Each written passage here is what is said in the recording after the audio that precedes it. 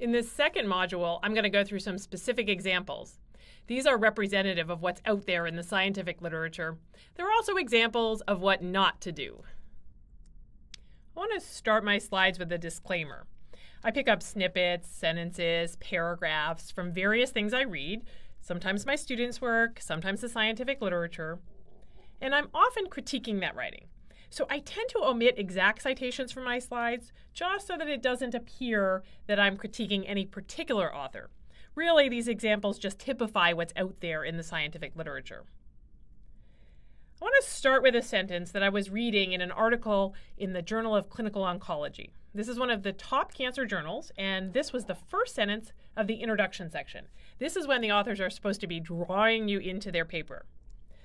And it reads, adoptive cell transfer immunotherapy is based on the ex vivo selection of tumor-reactive lymphocytes and their activation and numerical expression before reinfusion to the autologous tumor-bearing host.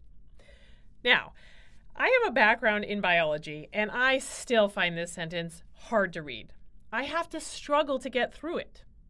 And that's a shame, because if your reader has to struggle to get through your sentences, they may not finish reading your paper. They certainly aren't going to understand your ideas. So ask yourself the question, is this sentence easy to understand? I don't think it is. Is the sentence enjoyable and interesting to read? No, it's not enjoyable when you have to struggle just to get through it.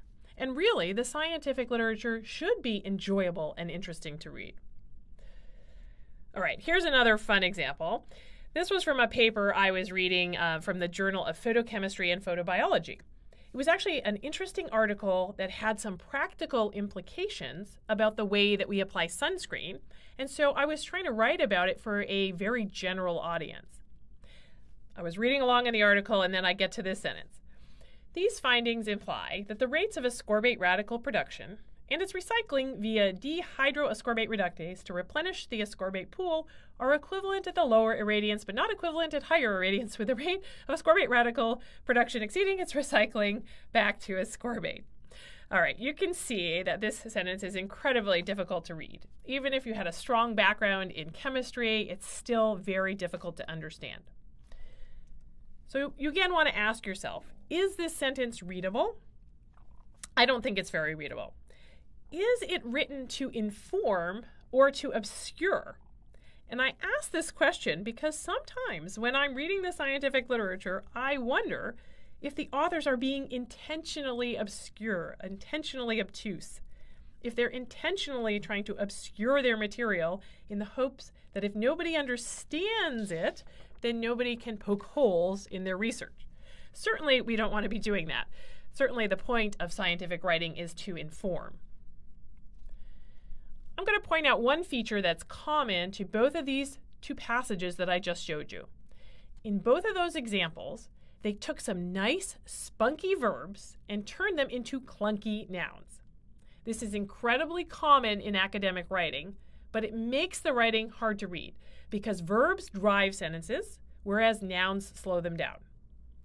In that first example, we have selection, activation, expression, and reinfusion. Those are all nouns that are dragging the sentence down, but they could have been verbs: select, activate, express, and reinfuse. We have the same problem in the second sentence. We get production and recycling, which are nouns that could have been verbs: to produce, to recycle. Writing with verbs is actually something we're going to spend a lot of time on next week in our unit on verbs.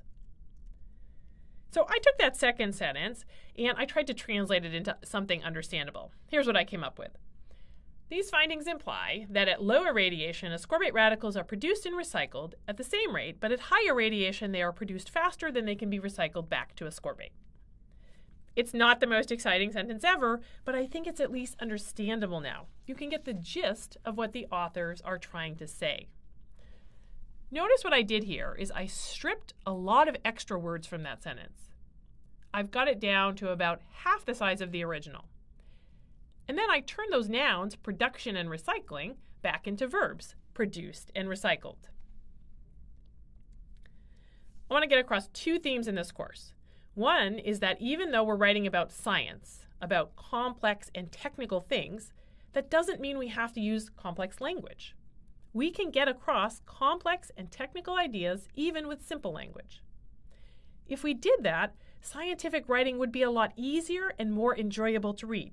And you want to aim to write things that are easy to understand and are enjoyable for your reader. I love this quote. I pulled this out of something I read back in 2003, and I've kept it in my slides ever since because I think it makes a really important point. The author writes, "My professor friend told me that in his academic world, publish or perish is really true. He doesn't care if nobody reads it or understands it as long as it's published." And there's a hint of truth here, right? There is pressure to publish, and sometimes it may feel like you're just trying to get something published and get it on your CV.